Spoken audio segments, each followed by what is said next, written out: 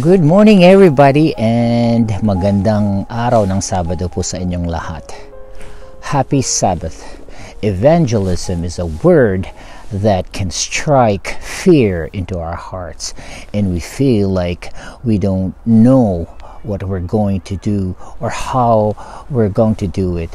We have nightmares about going door to door, and we certainly don't feel qualified to lead a Bible study. After all, we didn't go to Bible college or so. The reasoning goes. Yet, the Bible is pretty clear. We're supposed to tell others. And in Matthew chapter 28, verses 19 to 20 says, "Therefore go and make disciples of all nations, baptizing them in the name of the Father and of the Son and of the Holy Spirit, teaching them to obey everything that I have commanded you, and surely I'll be with you even to the end of age."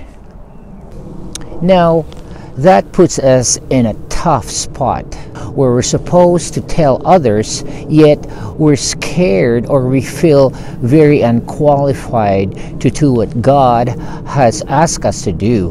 And when we're scared, we become paralyzed with fear and we never do anything. And that is not due to the lack of knowledge about the subject matter. It's not the knowledge thing, it's the fear thing. In 1993, Barna, the research organization, partnered with Lutheran Hour Ministries to research reasons why people did or did not engage in intentional outreach.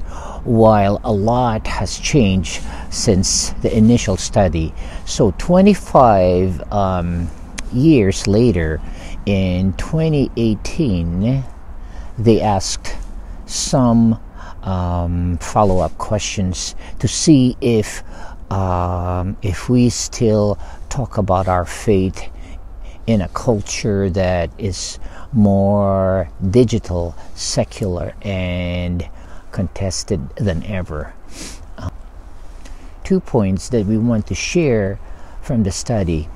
Just 10% of Christians in 1993 who had shared their faith agreed with the statement, "Converting people to Christianity is the job of the local church, as opposed to the job of the individual like ourselves."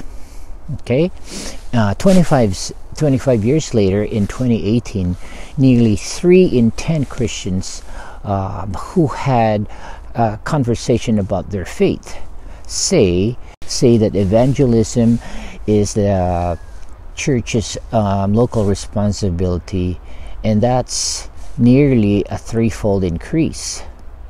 The second point is in 1993, 89% of the Christians who have shared their faith agreed that it was the responsibility of every Christian and that makes sense.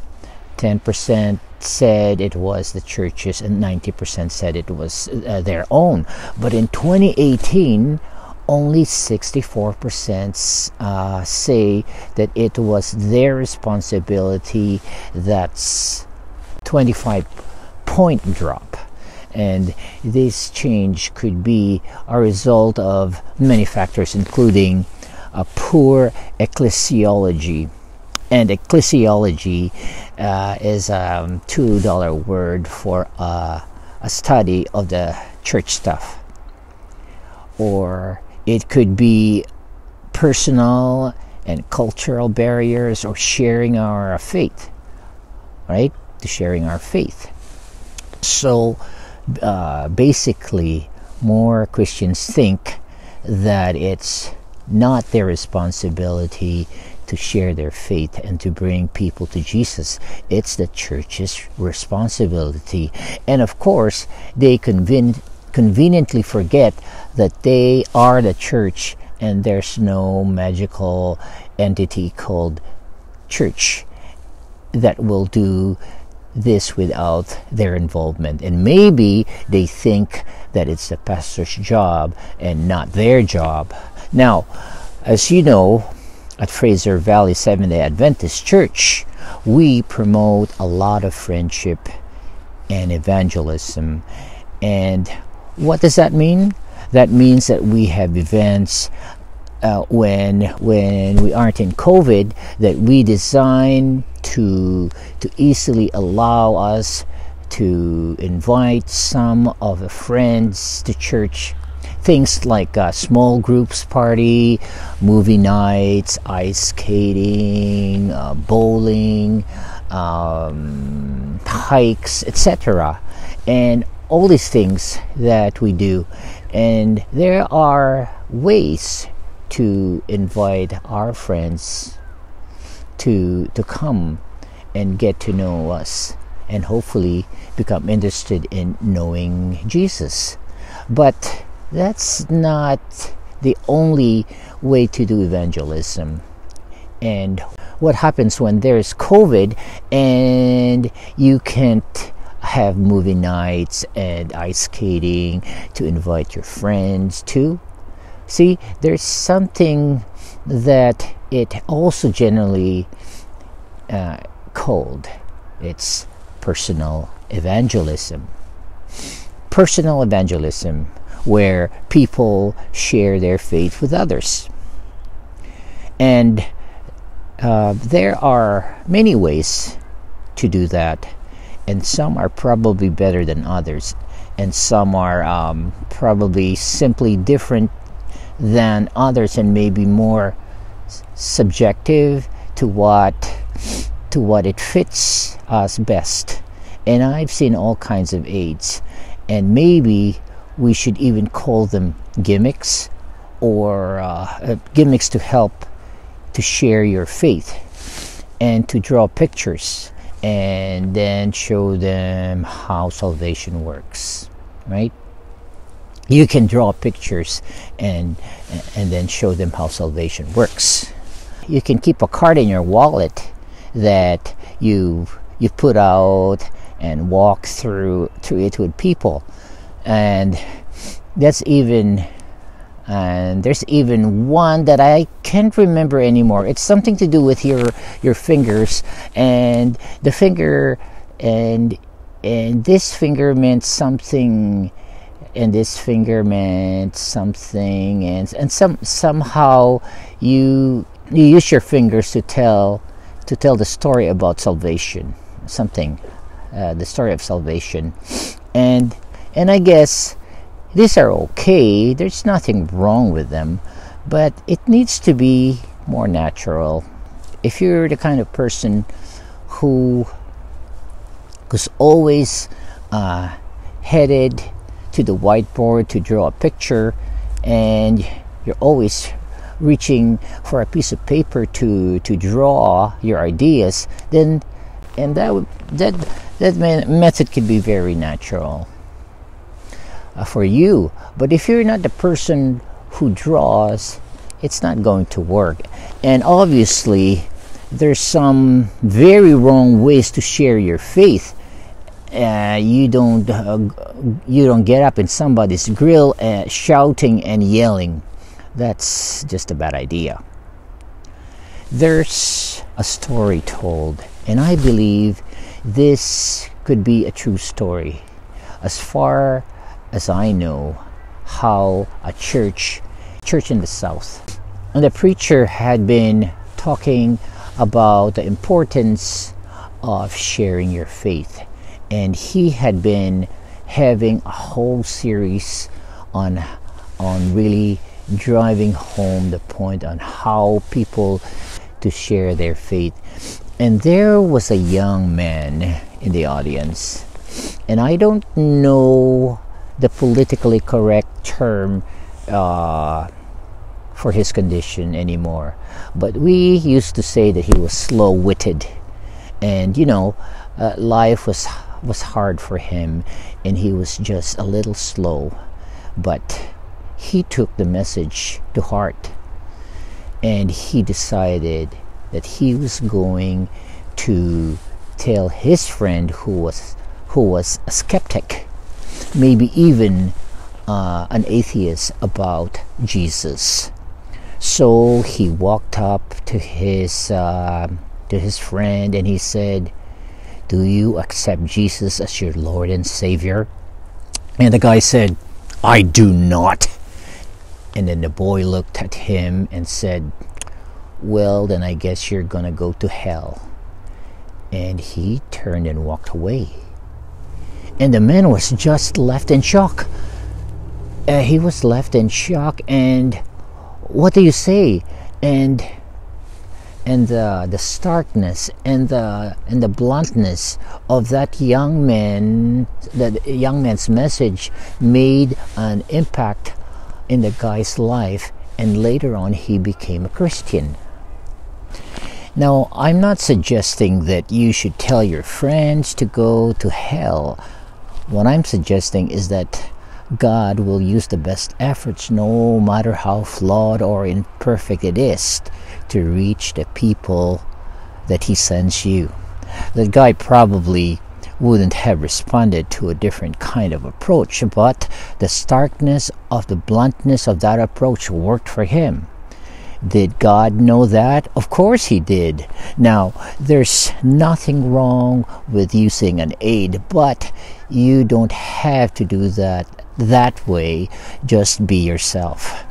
Be willing to share your life, your church, and your beliefs. And whenever the conversation seems to go that way, God will use your best effort. Here are a few pointers to help. Number one, don't be afraid. It's easy to be afraid. What will people think about me? What if they don't agree? What if I offend somebody? Or the big one, what if they say no? Nobody wants to be rejected. That's why high school is such a pain in the neck. And because we're trying to find somebody that like us, and we don't want to be rejected. We want to be in the group, and we want to be cool, and we want to have a girlfriend or a boyfriend, and we don't like rejection. No one wants to pour out their heart to someone or invite a friend or something and have them say no to their face. But we have to realize our job as Christians, our purpose given to us by Christ, is not to make people believe, but we can do that. I can't make you believe something, but I can tell you the facts. Or you can make an informed decision. I can tell you what God has done in my life, and I can show you the path and the path I have taken and why I chose it. But just because we can't make someone believe doesn't excuse us from telling people about Jesus. Let's look at 2 Corinthians chapter 5, verses 18 to 19. I have the New Century Version. All this is from God through Christ. God made peace between us and Himself, and God gave us the work of telling everyone about the peace that we can have with Him. God was with Christ, making peace between the world and Himself. In Christ, God did not hold the world guilty of its sins, and He gave us His message of peace. And like you hear, and I like you to hear it in Tagalog, okay? In Tagalog too. Ang Diyos ay gumawa ng lahat ng ito sa pamamagitan ni Kristo. Ibinilang niya tayo sa pamamagitan ni Kristo. Ibinilang niya tayong mga kaibigan at hindi na kaaway. At pinili niya kami upang ang iba pang mga tao ay maging kaibigan rin niya.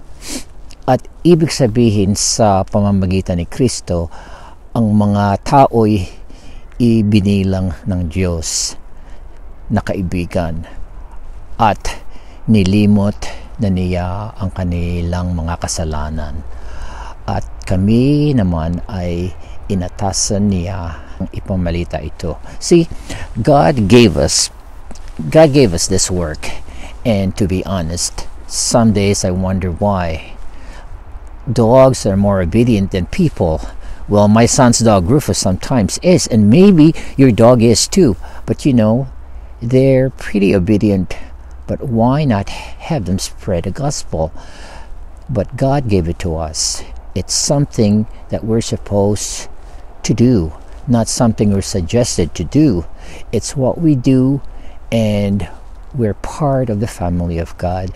And it's normal. It's normal to be afraid. Even the disciples are afraid. But Jesus does not allow being afraid an excuse. Right? The story comes from the Bible, and it takes place the day Jesus rose from the dead. And remember, he is crucified on Friday and rested on the Sabbath. And Sunday morning he arises. And this takes place that Sunday evening. And this is John chapter 20, verses 19 to 21. And it said, on the evening, on the first day of the week, when the disciples were together with the doors locked for fear. When the disciples were together with the doors were locked for fear of the Jewish leaders, Jesus came and stood among them and said, "Peace be with you." And after he said this, he showed them his hands and his side, and the disciples were overjoyed when they saw the Lord. And again Jesus said, "Peace be with you. And the Father has sent me. I am sending you." They were in a locked room because they were scared of admitting they were Christians. They didn't use that term, but they didn't want to be known as followers of Jesus. Jesus had been crucified 2 days ago, but on Sunday he appeared, and he didn't give them any time to feel better about it. He says, as God sent Jesus, so he was sending them. They didn't have time to get over their fear. But what if they really needed to take time to get over their fear?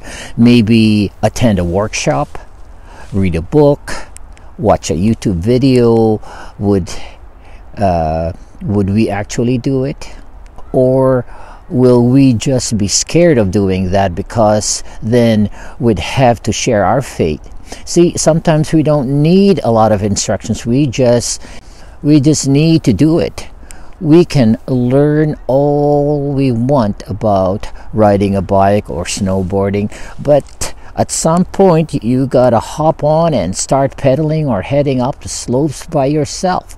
No matter how scared you are that maybe you'd love riding bikes or skiing, you'd start telling everyone about your adventures riding bikes or snowboarding or whatever it is. Because number two, we share what we're excited about. It's easy to share about Jesus if we're excited about him. When you're excited about something you want to share, when you're enthusiastic about it, it shows. When the Canucks were on their way to winning the semifinals, I forgot what year that was, there were lots of Canucks colors being worn. People were excited. You could see it. And as we had Super Bowl about a couple weeks ago, you'll see fans for those teams showing their support. People you never knew were a fan, all of a sudden wearing team colors, right? It just happens. People are excited and what they want to show it. How many times has someone shared a recommendation with you? Probably a lot. They told you about a great place to get a haircut. They shared about a great restaurant, or maybe it was an awesome movie or a TV show. We'd love to share about things we're excited about. And if you're excited about Jesus, you will want to share about him. You know, what I found in my personal experience is that people usually don't freak out when you share about Jesus or your faith. They listened, especially when you can tell them what the Bible really says.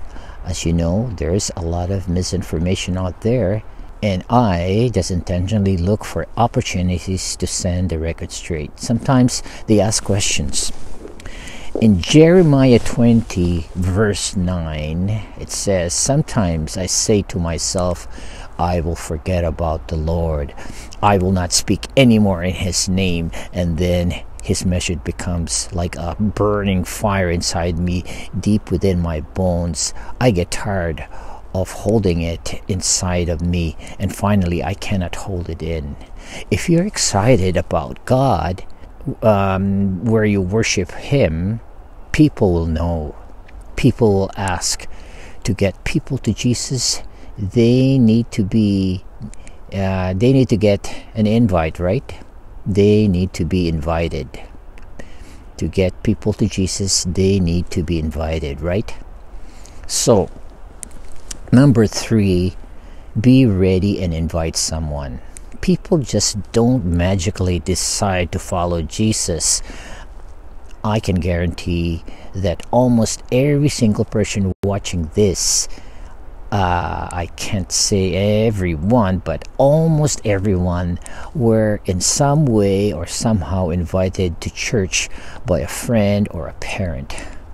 I don't know, but somehow you were invited. In the Gospels, we have 40 stories of Jesus healing people. Of those 40, 34 people had someone bring them to Jesus by their friends or their acquaintances. Some needed to invite them, or if when Jesus was on earth and the people could just walk up to him and talk to him, people needed to be invited.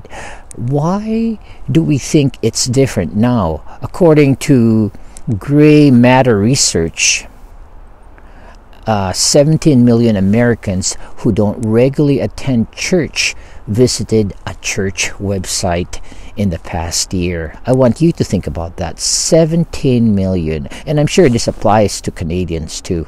They don't go to church, but they went to a church website. And some are searching for church hours and programs, and 26% were streaming video. Another 26% are streaming audio, and 17 million people. Chances are you and I know some of those people, and they are waiting for some to invite them. Jesus' disciples even needed to be invited to follow him and work with him. In John chapter 1, verses 35 to 42 says, "The next day, John was there again with 2 of his disciples when he saw Jesus passing by, and he said, 'Look, the Lamb of God.' And then the 2 disciples heard him say this, and they followed Jesus, turning around. And Jesus saw them following and asked, 'What do you want?' They said, 'Rabbi,' which means teacher, 'where are you staying?' 'Come,' he replied, 'and you will see.' So they went and saw where he was staying, and they spent the day with him. And it was about 4 in the afternoon, and Andrew, Simon's brother, was one of the 2 who had heard what John had said and who had followed Jesus, the first thing Andrew did was to find his brother Simon and tell him, and we have found the Messiah, that is the Christ, and he brought him to Jesus. Even Peter, the main disciple, the one on whom the whole institution of the church is founded, he had to be invited by his friend, in this case his brother, to meet Jesus. He didn't magically decide to do it one day. He didn't wake up one morning and go looking for Jesus. Andrew had to tell Simon about Jesus, and Andrew had to be told, and then Andrew had to invite Peter to meet Jesus. And Jesus, his whole purpose in coming was not to deal with people who are already a part of institutionalized religion. He didn't come to fix things in-house. His whole purpose was to come and offer forgiveness and a relationship with his Father, and to invite people into a relationship. Matthew 9 verses 12 to 13, New Century Version, says, when Jesus heard them, he said, "It's not the healthy people who need a doctor, but the sick. Go and learn what this means. I want kindness more than I want animal sacrifices. I did not come to invite good people, but to invite sinners." Jesus came to invite people into a relationship with him. People want to be invited. You don't just show up to a party if you're not invited, unless you're really rude, right? Why would the church be any different? Invite people to come with you. And even when you can't meet in person due to COVID, you can still invite them to watch the service, right? Sometimes our friends come to us to ask questions, and they sometimes come to you because they trust you. And we might be tempted to worm our way out of it and say, "I'll introduce you to the pastor," and but they came to you because they trust you. Let me give an example. Suppose you come into a large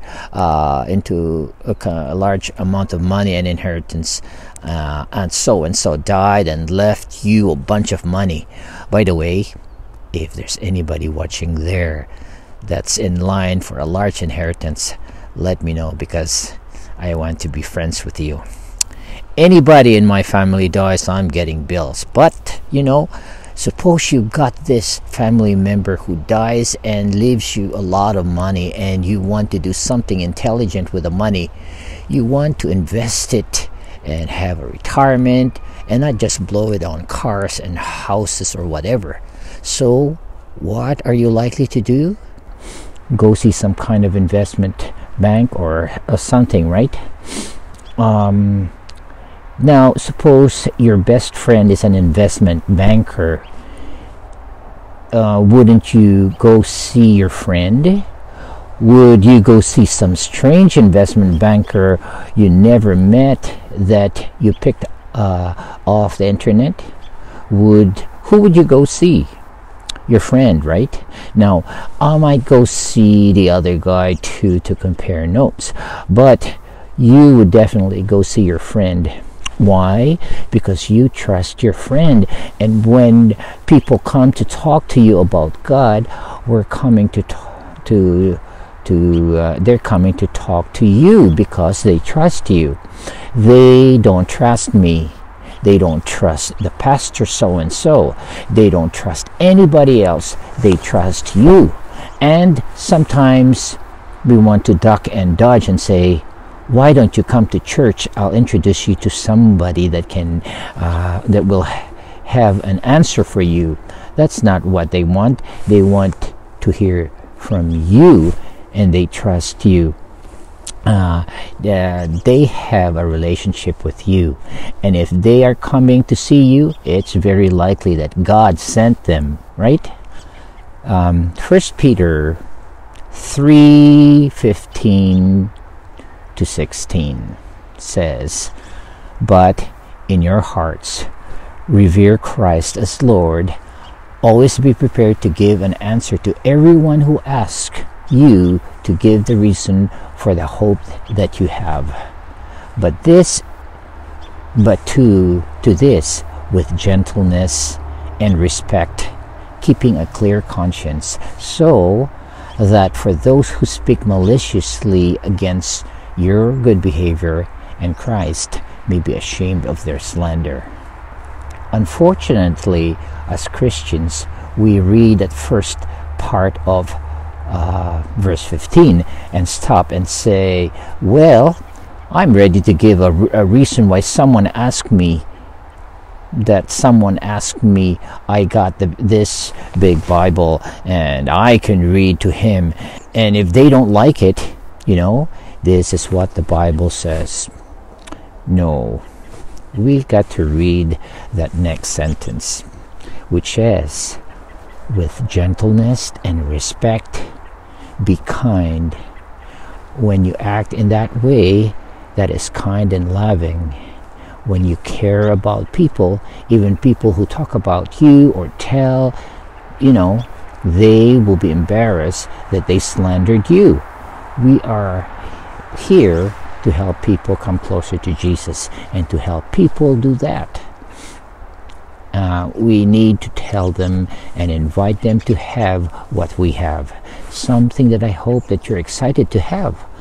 But we need to tell our friends.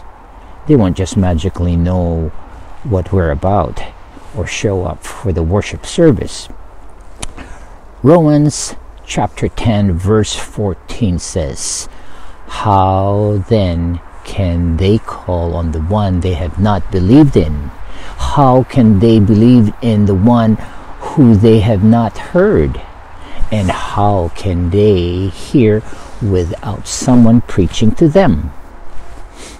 People need to hear first, and that's where we come in. I don't know where you are with Jesus. He's always willing to start a relationship with you or to deepen your relationship. But starting is easy. We try so hard to make the gospel message complicated, but it isn't. Believing just means that you believe there's a living God and He wants you to spend eternity with Him. And He sends His Son Jesus to make a way for that to happen. And all you have to do is believe and start living your life for Him. It's that simple. This week, why don't you pray that God will put you in a position where you can share your faith or invite someone to church? Let's pray. Heavenly Father, thank you so much for these examples you've given us, Lord. The stories that we have to encourage us, so we're not afraid we're willing to invite people. We're willing to talk about what we believe, Lord, not because we have all the answers, not because we're smarter than anybody else, Lord, but we know what you have done in our lives. Help us to be willing to share that, Lord. Help us to be brave enough this week to pray for somebody to be put in our path so that we can talk to them about you, Lord. Some of those 17 million people that are waiting for somebody to invite them. Help us to meet those people. We ask that you be with us this week, Lord, to keep us safe, to bring us back again. In Jesus' name, amen. Thank you for joining us this Sabbath. God bless and have a great week. And see you again next Sabbath.